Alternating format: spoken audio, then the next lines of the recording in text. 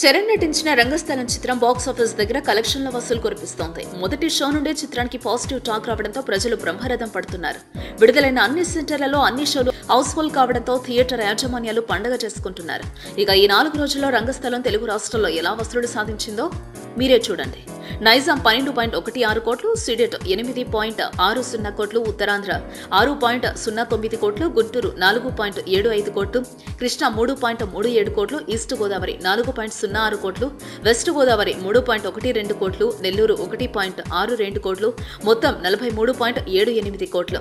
ఇక ప్రపంచవ్యాప్తంగా చూస్తే దాదాపు 102 కోట్ల గ్రాస్ ను 63 కోట్ల షేర్ ను నమోదు చేసింది.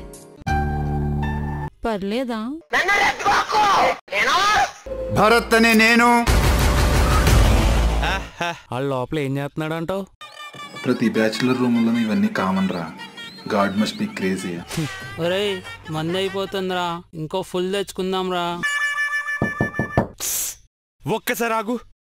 ఏంట్రా? అయ్యో బాబా.